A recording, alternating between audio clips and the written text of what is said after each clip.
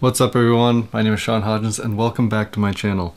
So the company Banggood actually sent me a Creality Ender 3 3D printer to make a video on, which is awesome, and I couldn't be happier because I cannot wait to actually stop using the Anet A8, at least for my main 3D prints. I'll probably still use it for some little things, but I'm excited to have something a little more put together, and for the price this thing seems pretty sweet. So speaking of putting things together, let's get this one going, and we'll do some test prints. Let's go.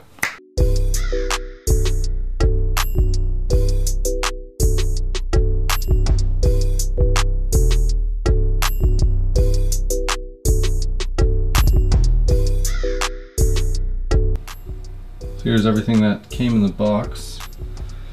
This was one piece. It's assembled. It's nice extruded aluminum with a little microcontroller that I'm sure is in there, and the extruder, and we got a power supply. This is the LCD screen, just some parts there. Haven't looked at the instructions yet. Some fasteners and the other aluminum extrusions.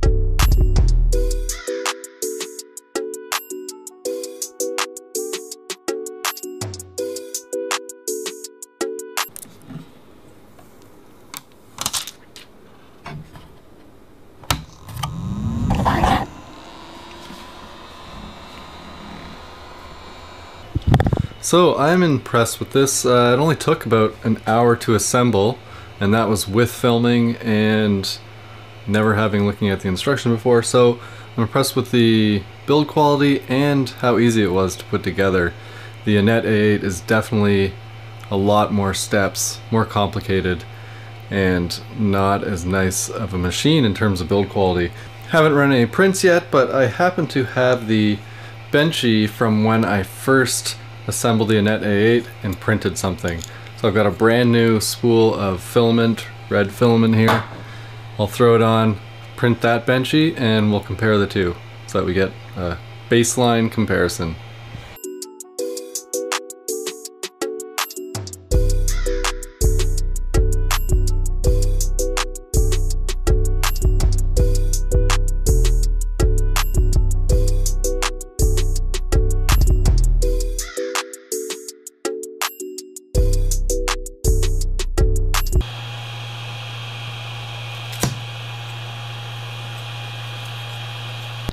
So I am incredibly impressed with the first print. This is literally the first print that came off of this printer, and it is really impressive compared to what came off of the first print, basically, of the Anet A8, which I don't even think it was the first print because I had like issues, so I can't really recommend the Anet A8 anymore.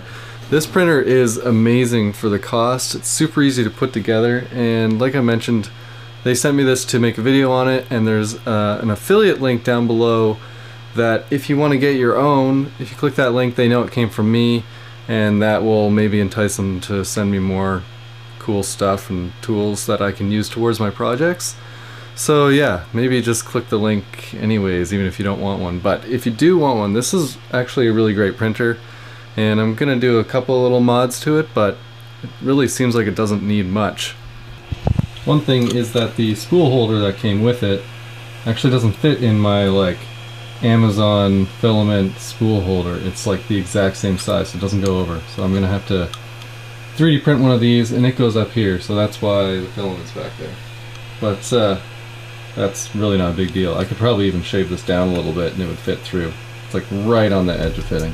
So yeah, hopefully I will be releasing some projects soon. I know this is kind of like a filler video, but I had to get this video out. It was just kind of sitting there and I wanted to get the printer set up because I have some things I want to print and I know it'll be way better than my other printer, which will probably still get some use, but like this seems like the prints will be much better.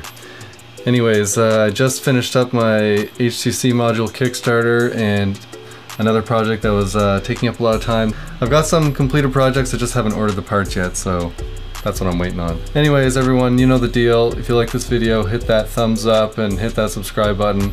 And as always, be good and have a good day.